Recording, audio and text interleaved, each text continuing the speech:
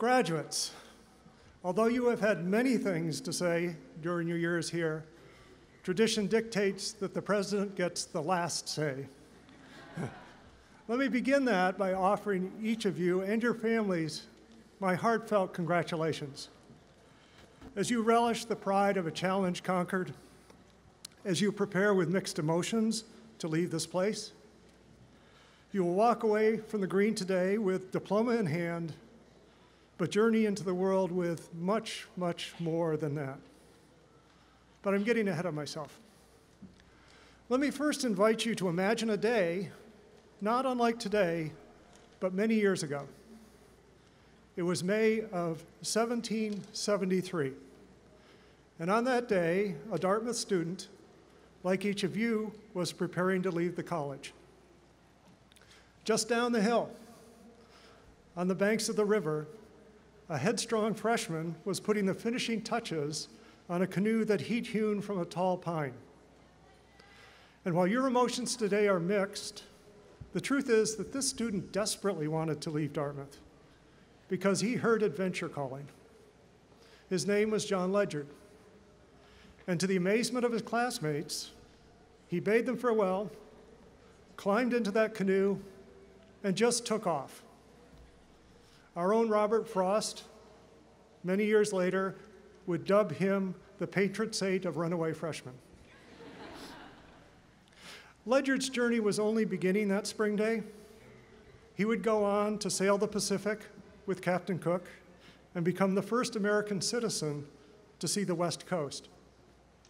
He spent time in Lapland and embarked on a trip across Siberia. In Paris, he became close with Thomas Jefferson. John Ledyard attempted to see the entire world. Foreign study programs were rough in those days. And years later, we remain captivated by this famous getaway, his departure just down the hill. But I want to focus on a different question. What did Ledyard take with him from Dartmouth that day? In material terms, it was pretty simple. He took some food and some books. And in fact, his trip almost began with misadventure when he fell asleep reading Ovid just as he approached Bellows Falls. But John Ledyard took from Dartmouth much more than these material possessions. He took something that Russ Carson and his classmates would take from Dartmouth 193 years later in 1965, and Terry Plank in 1985, and Valerie Steele in 1978, and Bill Newcomb in 1964. Something you take away from Dartmouth today. A spirit and character that's been forged by 4 timeless truths about this institution. First, the Dartmouth Fellowship. Ours is a community unlike any other, built around deep intellectual engagement. That begins with the faculty, scholars who teach, thought leaders who are passionately committed to their students' intellectual growth, and continues with our students, equally passionate about partnering with faculty, staff, and each other to advance our understanding of the world. You will be part of this fellowship, this Dartmouth family, forever. Second, for nearly 250 years, Dartmouth has remained an institution with the liberal arts at its core.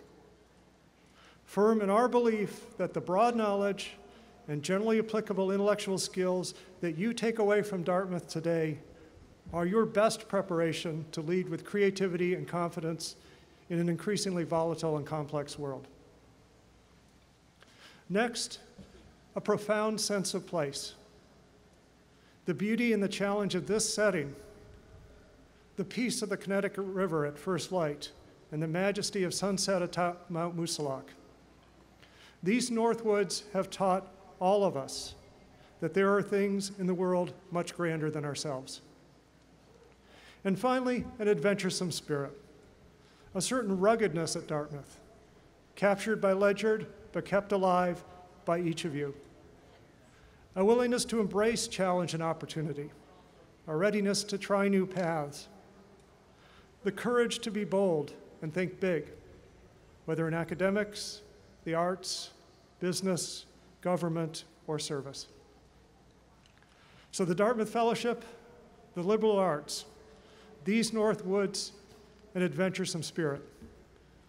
These things are the heart and soul of Dartmouth. And just like John Ledyard in 1773, you take them with you today. But unlike John Ledyard, as you leave Dartmouth, there are no more continents to explore. For you, the challenges are even more formidable.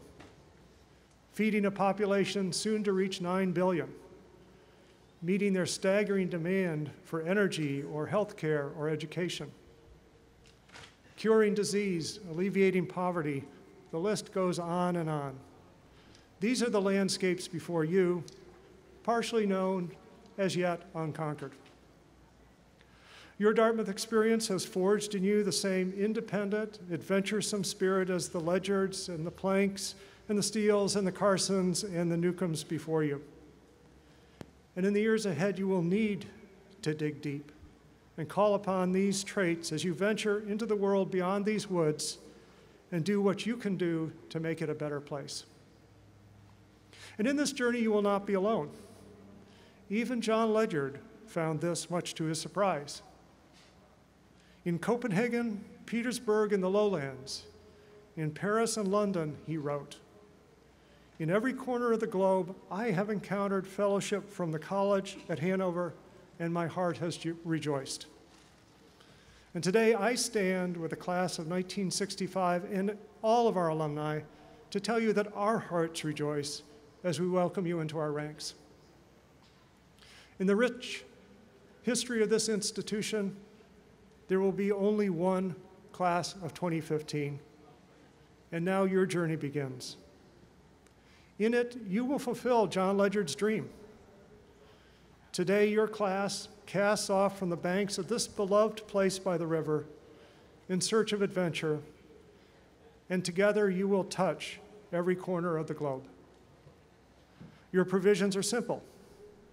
You carry in your hand a diploma. You hold in your heart the spirit of Dartmouth.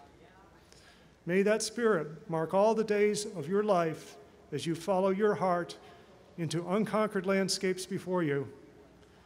We salute all you've accomplished here and all that you will endeavor there. Congratulations, class of 2015.